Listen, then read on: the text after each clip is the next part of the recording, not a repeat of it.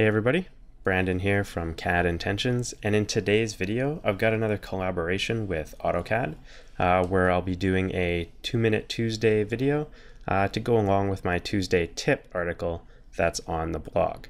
You can check out the full article I'll put the link below in the description. In the video today we're going to be going over the differences and kind of the advantages of using a burst command over explode. I'll show you guys the difference and kind of what you'll get when bursting a block versus exploding a block. So let's get started, and I hope you guys enjoy.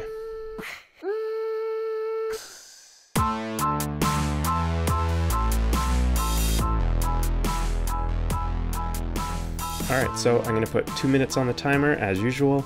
I think today I can keep to that, so I'm going to get going and we're going to be quick.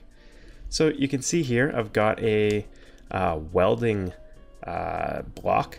It's dynamic, so you can edit a lot of it using the visibility states and variables. It's got attributes that are changeable by the user. And I'm going to show you guys why burst is a super useful command in AutoCAD.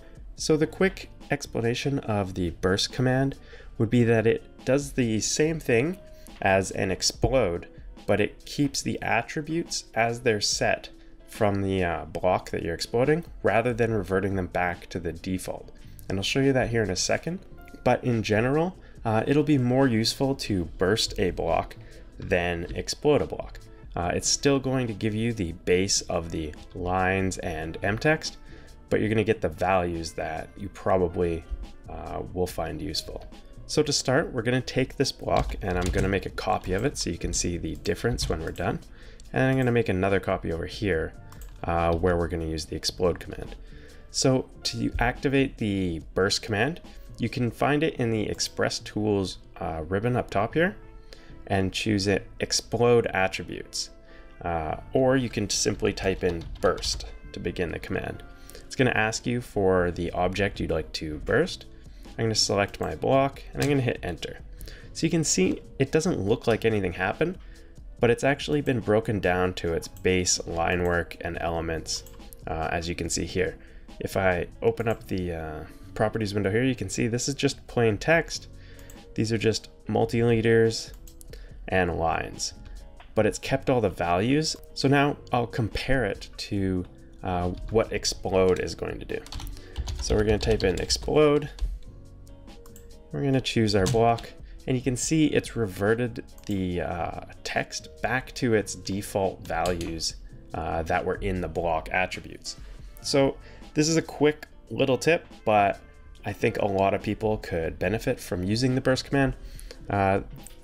It's super useful. It can save you guys a ton of time, especially if you do work with custom blocks a lot. I recommend it, and I think you should try it out. Don't forget to check out the link below in the description to the AutoCAD article, as well as don't forget to subscribe to the channel and leave a comment below in what you guys would like to see in the next one. Thanks for watching. Cheers. Thanks for watching the video. Hope you guys enjoyed it. Be sure to check out my last video right here. And don't forget to subscribe up here to make sure you're up to date and you see all my new videos. Thanks again. Cheers.